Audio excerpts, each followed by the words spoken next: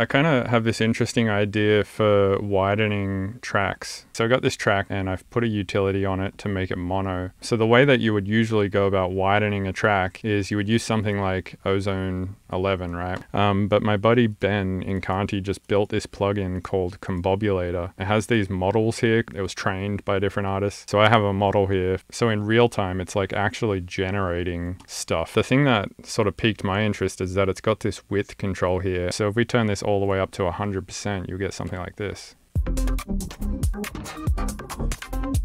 So what that's doing to create the side information is it's actually generating slightly different stuff in both speakers. So that's true stereo information. We're not just taking the whole thing and offsetting one channel by a certain amount of milliseconds. If I then get an instance of Combobulator, turn the width all the way up, turn the lows down, and then I put a utility after it and turn this all the way up to sides, and then I layer it with a drive version of the signal, which we know is mono, well then we're getting real side information. So the side stuff sounds like this.